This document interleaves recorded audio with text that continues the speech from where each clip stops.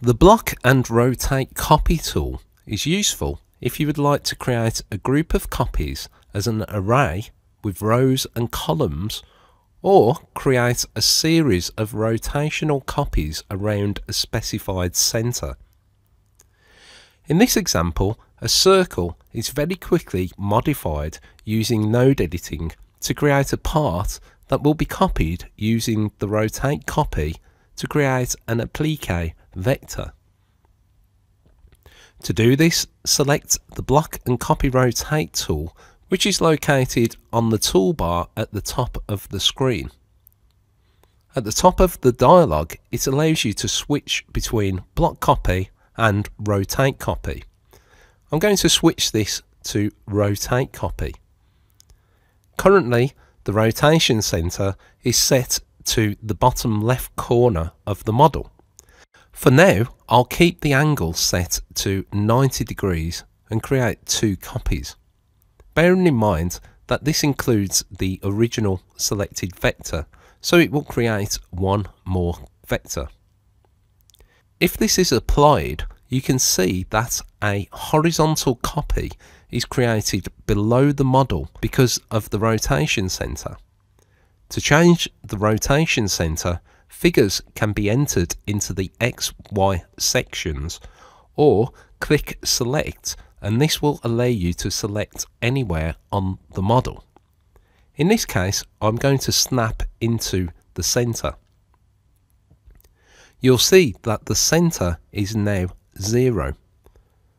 Rather than 90 degrees, I'm going to rotate this the full 360 degrees and create 5 copies. This would take some time to trim all of these bits off, so with all of the vectors still selected, I'm going to use the Weld tool to merge them all together. The design can then be resized by using the Transform tool and moved to the top left. I'm now going to switch to using the Block Copy option. This will create columns and rows of copies. You can specify whether you would like to use offsets, so the size of the object plus the gap that you would like to use, or you can just specify the gap in between the objects. For this example, I'm going to use gaps and a size of 1/4 of an inch in X and Y. To change the copy direction, just click on the icons under Directions and the arrow will change direction. I'm going to create 1 column and 6 rows. So this will create 5 additional copies below the existing vector. Next, I'm going to create 6 columns and 1 row. So this will copy the 6 objects across the model. This is how you can quickly build up an array of copies. Pasting along a curve is a very easy to use tool. It basically creates copies along a line that you specify. Here you can see the previous applique vector, but it also has a rectangle running through it. I would like to create multiple copies of the applique along the rectangle. To open the Paste Along a Curve tool, select the icon from the top toolbar. The order that the vectors are selected is important for this tool.